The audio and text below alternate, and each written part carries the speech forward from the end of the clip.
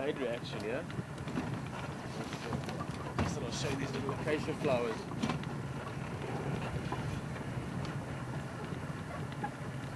Little yellow pom-pom like flowers.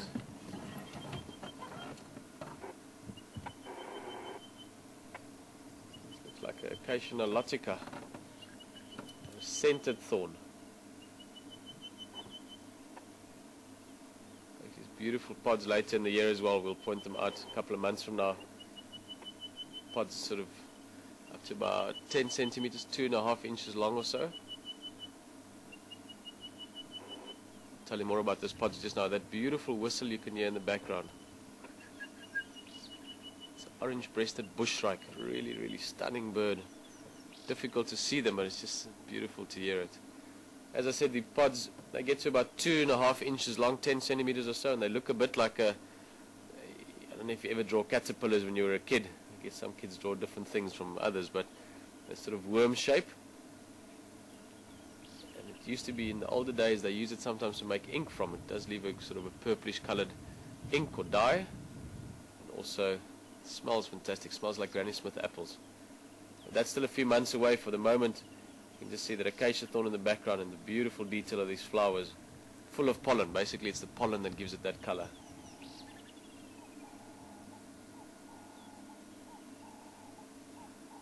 Alex getting in nice and close. They look at all that amazing detail on the flowers itself, even the leaflets. Twice compound leaves, so there's lots of little leaflets making up the larger part of the leaf, all the way down to the stem, and then of course those nice hard white thorns, essentially also adapted leaves.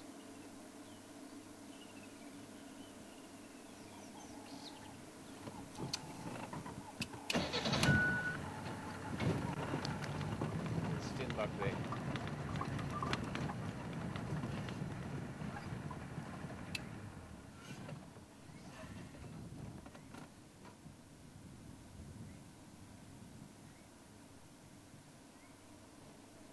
Very healthy looking male. You can see the little horns. Also interesting detail around his feet, the grass, those little white tufts you see, that's actually a kind of sedge. It shows that there's lots of moisture in that patch of ground that he's feeding in. That's maybe what he's after. Maybe there's just something nice and juicy to eat. Very quick and nimble when they do decide to run.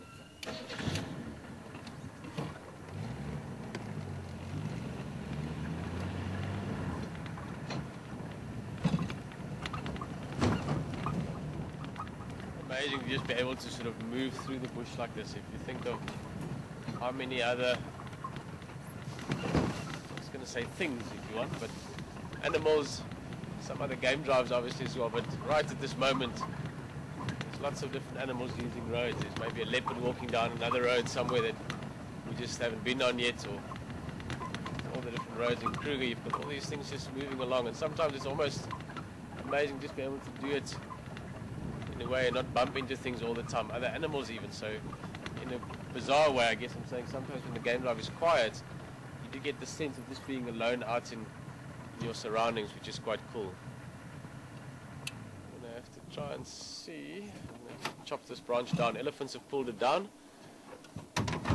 Also, with game drives it'll be a bit difficult to get past here. Just have to remove this branch.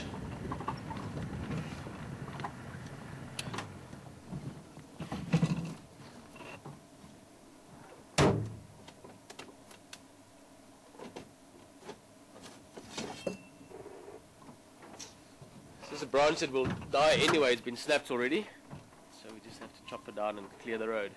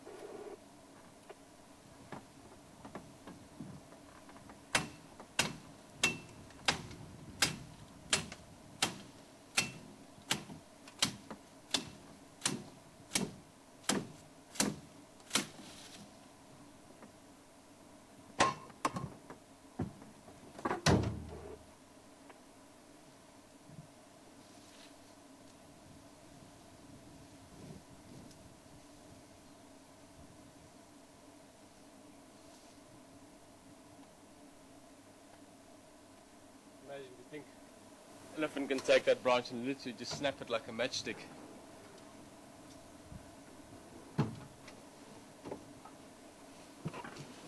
Road's clear again.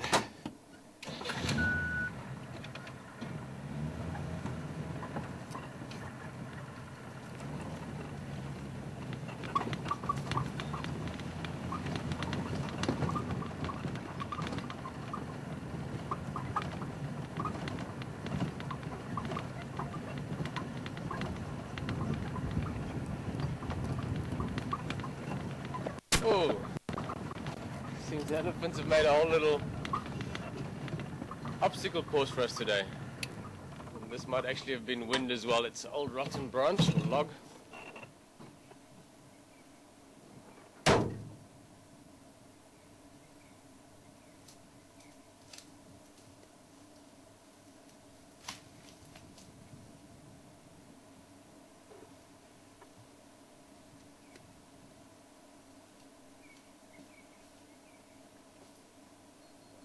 Turned out differently.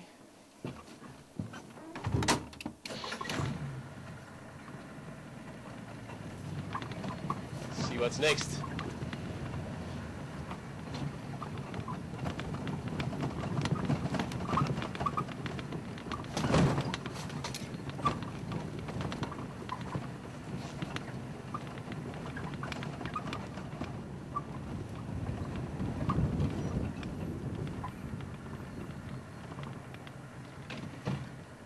Look there.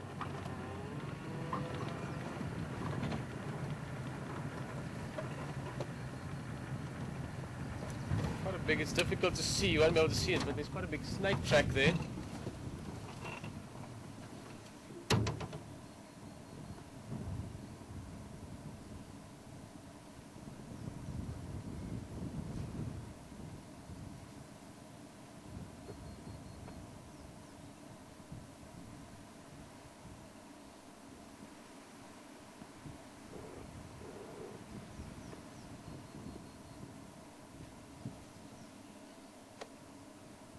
Something that came out onto the edge of the road and went back in again.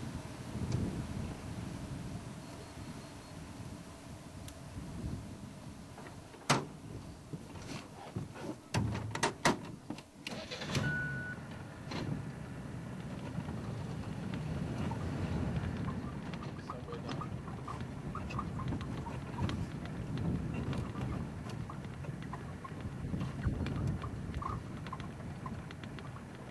There they go. Just running around, and they sort of ran down to the edge, down towards that riverbed area.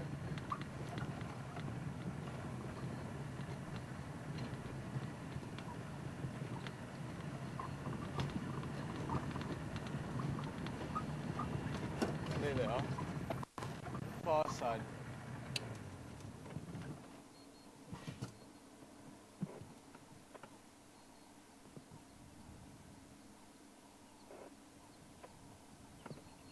Female. To be honest with you, the other one's very difficult to see. It's in the brush further down, but difficult to see on this little monitor. But they were running around all over the open area. Obviously, just decided to move on. Same time, bit of sunlight coming out, but with the sunlight, there's some more clouds coming as well. So it'll be an interesting day to see what happens. And I'm going to have to say goodbye a little bit earlier this morning. Need to get back to camp for something. And we'll see you this afternoon. You'll be out with Rexon this afternoon and see some more of Alex's camera work as well. So thank you very much for joining us this morning. Haley's in the Life Control Center, and the game drive this afternoon, something that you can look forward to, as well as the water. You never know what comes and goes in the course of the day. Thank you for joining us in Wild Earth. Thank you for being live with us in the bush here at Djuma, and we'll see you later. Cheers.